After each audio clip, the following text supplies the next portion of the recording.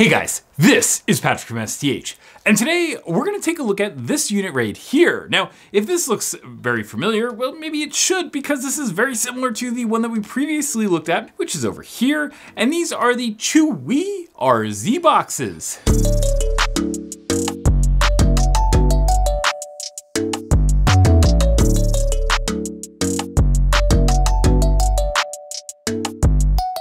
Now, the one that we reviewed previously was based on the Ryzen 9 4900H, but then when we published this review, CHUWI reached out to me and they're like, hey, we actually have a new model, which is just about to come out with the Ryzen 7 5800H, and well, that's gonna be our new model, so do you wanna take a look at it? And I said, sure. And if these units look relatively similar, that's because, well, they actually are extraordinarily similar, except for that change. Now in the comments, they were absolutely littered in that review of basically saying, hey, why did you not say CHUWI as in Chewbacca? And of course, I guess that makes sense in short, so we're gonna say CHUWI makes you think of Chewbacca this time. But all that aside, let's start getting into all the big things. And the first one we're gonna talk about is price, because price to me is super important when we talk about these units. Second thing we're gonna talk about is we're gonna go through the hardware, then we're gonna talk about performance, power consumption, noise, and then kind of talk about our key lessons learned. In the description, we're gonna have the title and chapter markers to all of these, so if you wanna go skip, you can of course go do that, but I wanna kind of go do a full review of this one. I don't wanna shortchange it just because we did the previous model. Okay, so the first thing, let's talk about pricing, because to me, that might be the most important one. Now, you're gonna see some folks talk about the pricing on this thing, really the list pricing being something like $699 to around $700. But if you go and look on the CHUWI site, you're going to see that the pricing is actually quite a bit lower than that, and they have it right now at $599. On the other hand, I just looked on Amazon, and Alex, who's editing this video, is probably wondering, like, what in the actual heck is this guy doing? Because there's just like giant pause, I'm just looking this up. And on Amazon, there are a couple things that are interesting. First off, I think the list price is like $759, but then there's a discount, which brings the total price of this thing down to $649. But there's more, because there's currently an $85 promotion, which means that you can purchase this on Amazon with Prime shipping, given the current pricing as of the time I'm recording this video, and it's actually less expensive than getting it on the CHUWI site. So I don't know what to tell you guys, but for folks on our YouTube, I'm sure CHUWI would rather us send you to their website, but I don't know how to tell you to go to their website and spend more than you would on Amazon if you get Prime shipping too. So frankly, I think we're just gonna send you there. There may be an affiliate link in the description. But one thing that I thought was actually also really interesting, and the reason is actually, I noticed that one of the videos on Amazon is actually our review for the Ryzen 4000 series version of this, and nobody asked if they could upload that to Amazon. So that was a shock. I just found out right now. So interesting things. This wouldn't necessarily, that's not the type of thing that you would see happen with like an HP or a Dell. I would kind of expect them not to upload our video onto Amazon, but that was kind of strange. But so we're talking about a box that's only about $565. And frankly, with an 8-core Ryzen CPU and a Ryzen 5000 series CPU, where you get the newer cores and microarchitecture, plus the fact that you get 16 gigabytes of memory, a 0.5 terabyte SSD. I mean, and you're also getting things like you get Wi-Fi, you get Bluetooth, you have dual NICs. I mean, there's a whole bunch of features in this thing. And so I actually think for that price, this is actually a pretty phenomenal bargain. There are, of course, some things that are a little bit funky. We're gonna get to those in a bit. Okay, looking at the hardware, we get 2 audio jacks on the front, which is actually pretty common, especially when we look at the Project Tiny Mini Micro 1-liter PCs from various large vendors. A lot of times you'll see either 1 or 2, you see combo jacks and all that kind of stuff. And so the fact that we have 2 here, I think is about what we would normally see. The other thing that you're gonna see is that we get 2 USB ports. Now these are USB 2 ports, and we get a Type A and a Type C port. To me, frankly, I wish that these things were like 3.2 Gen 2 or something, just to kind of add that extra speed, but that's what we get. And just so you guys know, the number one thing that I've been using this front USB port for on this machine and the other one is really just for a wireless keyboard. So I have a little Logitech dongle thing that I throw in there, and everything works great. And it actually puts it at the front of the system, which is nice if you just want to make sure that you're getting range, because if you put it behind, sometimes you don't get as long range, and so that's just what I've been doing with it. Okay, now the back of this unit, super interesting as well. We get a VGA port, but we also get DisplayPort and HDMI outputs. So we get actually a ton of display outputs, just because in a whole bunch of different varieties, which is super interesting. A lot of times you see on systems from large vendors, they only have like all DisplayPort or all, maybe HDMI and DisplayPort, but you rarely see that you get all 3. And so that is a little bit different. And it's something kind of nice, especially if you have a wide diversity of monitors that you need to plug in. The other feature on the rear that you're gonna see is that we get 2 USB 2 ports and 2 USB 3 ports. So we get another 4 USB ports on the rear. This actually gives you a decent number of USB ports on the system, but you don't necessarily get, you know, a ton like you would on a full desktop. This is definitely being limited because it is a mini PC. Now, in terms of networking, this is an area that frankly, I just personally really wish that CHUWI decided to go and upgrade along with the CPU. You're gonna see that we get 2 RJ45 ports, but these are 1 gigabit ports. A lot of the systems that we're looking at these days are using 2.5 gigabit Ethernet. Even the Realtek and also the Intel i225, the 3-stepping of those, they're both not that expensive. And maybe on a system that's a lower cost system like this, you would expect to see the Realtek NICs, but still the cost differential between 1 gig and 2.5 gig is not that much these days, to the point that I really wish that CHUWI had put them on here, because I don't know, I just think that that would have been way better. On the other hand, if you're just running 1 gig Ethernet and you don't have 2.5 gig Ethernet, then you probably don't care. And it is nice that there are 2 NICs on here. Plus remember that we also have Wi-Fi. Now, something else I just wanna talk about is just the design of this unit. And one of the things that you're gonna see is that this unit kind of looks almost like an industrial chassis or something like that. And it has some elements that are definitely metal. The top and bottom covers of these are metal. And you can actually see that because we actually took this out to a park to go do some photos in Oregon, what you're gonna see here is that we actually have a little nick that you're gonna see in this because, well, we took the photos on a rocky surface and little scuffs happened. That was not intentional, but it's what happened, so that's life. But it does show that this is actually metal because, well, you can see the exposed metal right here. Now, while the top and the bottom are metal, the sides and really the face plates, I think these are actually plastic. And so it is a little bit misleading to say this is definitely not an all metal chassis. And the other thing that it looks like that this is like some kind of like heat sink design or something really cool like that. But realistically, they're not really using thermal transfer, you know, whether that's thermal pads or copper blocks or whatever to actually go and cool the components that are inside using this metal chassis. So it's kind of just there for show. The other thing that a lot of folks will see this and say like, hey, this kind of looks like an industrial PC, but it's definitely not. It's not sealed like an industrial PC would be. And you can actually see that the air inlets for the fan, you know, you can see that here.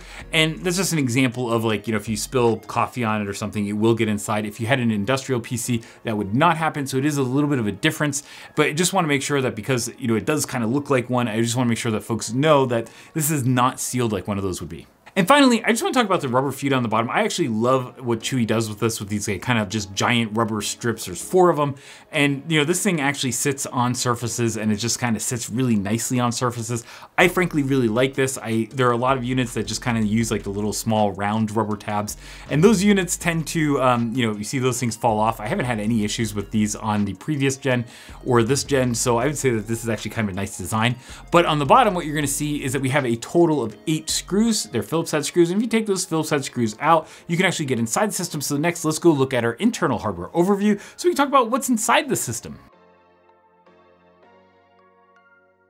Okay, the first thing that's inside the system is, well, let's talk about the processor. The processor is the AMD Ryzen 7 5800H. Now, the previous generation was the Ryzen 9, but it's a 4900H. The basic difference is, of course, the fact that we are moving up to the Zen 3 architecture, and that gives us, I guess, more performance. We get the unified cache, we get a newer microarchitecture, and a lot of folks just kind of just say it's just the cache, but there were actually architectural changes that were made between the 2 generations. For example, you know, the BMI2 instruction implementation in Zen 3 is just much faster than it was in previous generations, and so there are actually some instructions that execute much faster on Zen 3, and that's why overall we get more performance. We're going to talk more about that in our performance section. Now, once you unscrew the bottom cover, you're also going to see the user serviceable bits of the overall system. And what you can see is that we basically get 2 SODIMM slots for our DDR4 memory, and then we get 2 M.2 slots for our storage. Now, this unit came installed with 16 gigabytes of memory, and this is a 16 gigabyte SODIMM, which means that it is running in single channel memory mode. I implore anybody who uses APU or the Intel integrated iGPU, like if you're using an integrated GPU, you definitely want dual channel memory for the best performance, especially if you are using that GPU. So that is one area that we are testing it using the configuration it came with 16 gigabytes and a 0.5 terabyte SSD. But this is one area I would tell everybody to go and add a second 16 gig DIMM to, get up to 32 gigs and get that dual channel memory. Frankly, in the system, it's super easy. All you need to do is just undo those 8 screws, and then you just basically plug these 2 into the SODIMM slots that are looking at you right there. And since you can't see the label when this is installed, the other thing I just want to point out is that both the SODIMM as well as the SSD are from a company called Bwin. We are seeing some of the other systems that are kind of in these like kind of mini PC class that we've been reviewing, using things like Kingston or Crucial Memory or things like that, just to kind of have like a kind of bigger brand behind them. But at the same time, this is one of the lowest cost systems, so the fact that they aren't using necessarily the biggest vendor or anything like that, I think kind of makes sense. I think that frankly, these are about a little step up from some of the, you know, like Shiji SSDs and stuff that we see on like the little router and firewall embedded boxes from AliExpress. So this is definitely maybe like one step up, but it's probably not necessarily the entire jump up to the like, you know, Kingston and Micron or Crucial level. In terms of the SSD, our Bwin SSD is a 512 gig model, which is pretty darn good. And the fact is that you can have, you know, SATA, you can have NVMe, and you can also expand these things. So if you want to go put a multi-terabyte SSD in there, you totally can. And also if you want to put a second SSD in there to have 2 drives, you can do that. So you can actually have 8 cores, 16 threads, but then also have 2 SSDs. You can easily go put, you know, 32 gigs or 64 gigs of memory. And you can also have a, you know, dual 1 gigabit Ethernet connection. I mean, there are definitely a lot of expansion capabilities in a system like this. It's not super expensive. So, you know, I think that is really the big plus. Now, while these are the components that you really are most likely to go service, right? The SODIMMs and also the M.2 SSDs, there are other things that I wish that were here. And one example of that is like the Wi-Fi card. This uses the AMD RZ608 Wi-Fi solution. Now, what this basically is this is the joint AMD and MediaTek unit. And that is, you know, frankly, MediaTek NICs are about a step down from the Intel AX2000 series. But of course, the 608 or RZ608 supports Wi-Fi 6E. And so that's a little difference. It is nice that you get that on here. But at the same time, the support for Intel NICs is just much better than AMD at this point. That may change in the future. And, you know, frankly, if you're in Windows or something like that, it's not that much of, it's not like a huge deal. But on the other hand, I do wish that you had Intel just because those drivers are just better supported in more OSs. So overall, the hardware of the system is very similar to the previous gen, but let's talk about performance because I think that's where really some of the gaps open up. Okay, so let's talk about the performance aspects of this. And there are definitely some things to unpack here. And the biggest one is just the fact that really we still have the Vega 8 graphics, so we aren't getting like the new generation of AMD graphics. And so hopefully that is something that we get in future generations, but this is really gonna be pretty similar on the GPU side to the previous gen. But the big difference though is really the CPU side. Now, what we're gonna just do is just flash up some charts here. And what you're gonna see is that on the CPU side, we get anywhere from maybe about 5–10% performance bump up to, you know, maybe about that 15 to 20%. So it kind of depends on what type of workload you're running. You can actually go run very specific instructions that I mentioned earlier, like with BMI2, that are significantly faster with Zen 3. And also if there are things that are super optimized for the cache sizes that you get with Zen 3 and the partitioning that you get with Zen 3, you know, this is something that you definitely get better with the new generation. But on the other hand, just in general, you can think of this as an upgrade. So for a lot of folks, they're gonna see, hey, there's like one that was like a Ryzen 9 that was, you know, that was like 4900H. Is that better than the 5800H that's only a Ryzen 7 in this generation? To me personally, I would say that the Ryzen 7 5800H is the one that I would personally want to have, and just because it's a newer chip and it is better. And I will just note that we do our testing at default power. You can actually raise the power up to like 54 watts TDP. We didn't do that just because, well, frankly, I thought, you know, raising it, most people aren't going to go into the BIOS and actually go do that. So, and I just want to make sure that you're aware that we are doing this at default. Now, in terms of the SSD performance was good. It wasn't anything necessarily great. And compared to a lot of the higher end PCIe Gen 4 SSDs that we see these days, this is just nothing to get like super excited about. But on the other hand, we have to remember that this is a very low cost device in terms of the overall system. And so, you know, frankly, I think this is okay. So that's the performance, but let's talk about power consumption and noise, because I'm sure that's what you want to see next. Okay, so let's talk about power consumption. And my thought here is we're gonna use our little setup that we've been using in the last couple of videos, and let's go look at like how much power this thing's actually using. Now, this system is currently sitting just off camera over here in the Windows 11 home desktop, just idling, and you're gonna see that the idle that's kind of on the side over here, that is basically showing somewhere in maybe the 11 to maybe about 13 watts in terms of overall idle power consumption, which is pretty okay, frankly, but it's not necessarily top bin. We have seen a couple systems go a little bit lower in that really 10 to 11 watt range. Still, this is pretty darn good. And the microphone, by the way, is like right here. And what I want to do is just kind of share with you how this thing sounds at idle. It's so quiet I can barely even hear it this close to my ear, but I'll put it up there so you guys can hopefully hear it.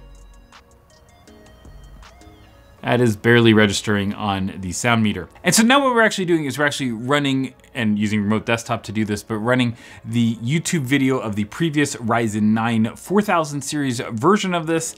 And you can see that power consumption has definitely gone up. Still, we're only talking about maybe 18 to 20 watts or something like that. So overall, that's actually not too bad for adding, you know, a video or watching video and doing that video decode. That's actually pretty reasonable. Now, something I do want to note is just the fact that this does not actually have the HDMI, you know, hooked up. It doesn't have the NICs hooked up, and it doesn't also have a keyboard or mouse. So just remember when we're doing these power consumption numbers that this is literally just the unit we're connecting via remote desktop over Wi-Fi. So this is kind of like the absolute kind of minimum. You would add a couple of watts for all of that in all these numbers. And you can see that right now we're hitting about that 25 or so watts, and I'm gonna bring this up here. Again, that's pretty darn quiet. Okay, but that was really good at just kind of like the idle and just kind of basic web browsing. Let's go and heat this thing up and see how much we can get it to move. So now what we're doing is we're running Geekbench 5, and we're running really the single threaded benchmarks on the CPU test. And you're gonna see that we definitely get more power consumption now. You're gonna see that those single threaded workloads are really hitting maybe into that like mid 30s, kind of at the max, maybe up to maybe 40 or something. And here's what the overall noise sounds like using this thing. I'll just leave this up there for a sec or two. We're still in the single thread. You can definitely hear it, but it's not too bad. But what we're gonna do pretty soon is we're gonna get into the multi-threaded benchmarks. And now what you can see is that we're pretty much in that like 65 to 70 watt range, and let's kind of listen to it now. Now, what I will say about this unit is that you only saw that we got to maybe like that just under 70 watt range. But if you do go and you're running games or something like that, you can get this thing to go over 80 watts. I think the maximum that we saw was around 81, 82 watts. So overall, the power consumption was definitely not too bad, but it wasn't necessarily like, this is not like a 35 watt machine or something like that. And if you are running, especially in that like 70 plus watt range in terms of system power consumption, because you're using the CPU so much, that fan spins up. And I really wish, again, that this is something that the CHUWI folks look at, is just putting a bigger heatsink and fan unit in there, because frankly, I just kind of think that that would help keep the noise down even that little bit more. Overall, it's not too obnoxious, especially if you're mostly at idle.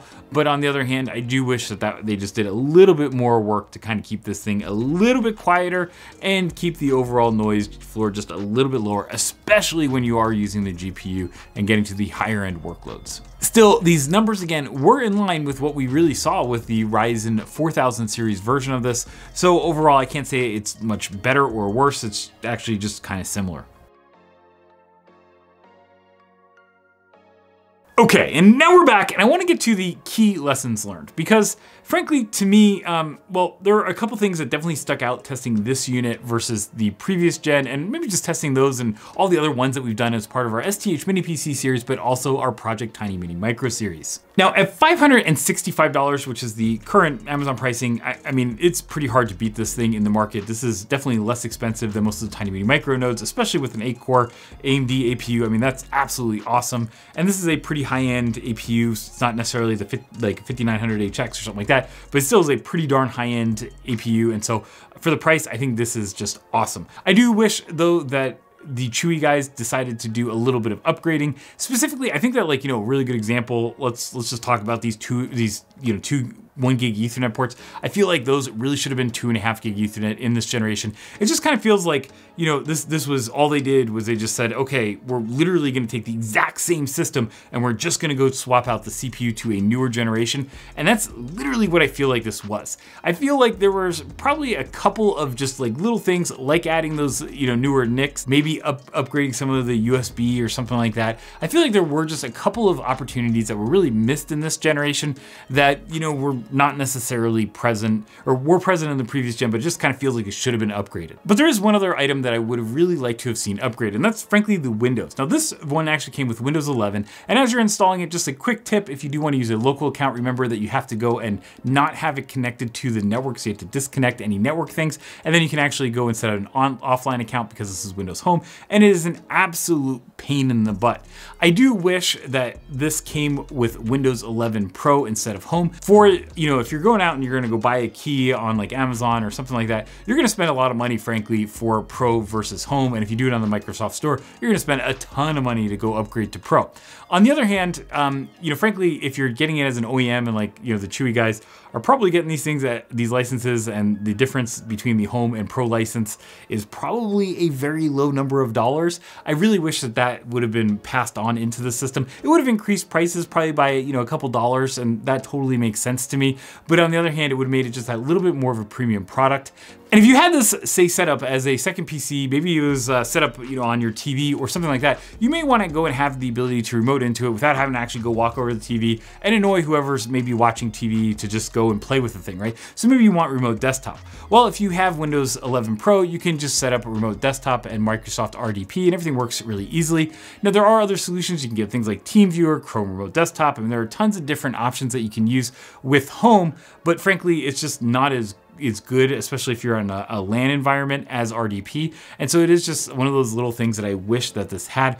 Also, there are features like for, you know, joining AD domains and all that kind of stuff that I just kind of feel like, especially if this is going to be a second PC, would be really nice to have Pro. And at only a couple dollars increase in price, I really feel like that is a missed opportunity. Overall though, if you think about what my feedback is on this, I have to say that most of my feedback is frankly just little things that I would add that would probably add cost as well. I mean, adding new USB, adding better Ethernet controllers, adding different Wi-Fi solutions, even though AMD is really kind of working on the bundling there. You know, adding things like Windows 11 Pro. These are all things that I just kind of wish that there was like maybe a just higher end model, like a slightly higher end model. On the other hand, I don't think that that would add like crazy amount of cost. So just personally, I would have liked to have seen that done. On the other hand, I can totally understand what Chewy is doing here, just kind of creating a low cost system with a lot of base capabilities. So in summary, we've tested out two boxes that are virtually the same other than the CPU. And frankly, I have to say, I actually kind of like these little boxes. They have definitely grown on me over the last couple of months. And I think that the upgrade to the new Ryzen 5000 series is definitely a great one for Chewy to go do. And so I'm very happy that we have a new option. And frankly, at the price, I mean, these things are really good solutions at that kind of low price point. I mean, if this is something that would fit your needs, then frankly, this is a really good option. And hey, I hope you like this second iteration of our CHUWI RZBOX review because, well, it's probably the last time we're gonna do this exact system review because hopefully they're gonna have a new one for the next gen Ryzen systems. Maybe they'll even have an Intel Alder Lake system that'll come out at some point. That would be super cool. And I just kind of hope that we get to go review something that's a little different because just the CPU upgrade was not that big of a difference. At the same time, a very good difference, but still we have lots of these systems coming up on the STH Mini PC series, and we are gonna be picking up Project Tiny Mini Micro starting with the Alder Lake generation pretty darn soon. So we got a lot of these mini PCs coming. And hey, if you did like this review, well, why don't you give it a like, click subscribe, and turn on those notifications so you can see whenever we come out with great new videos. As always, thanks for watching. Have an awesome day.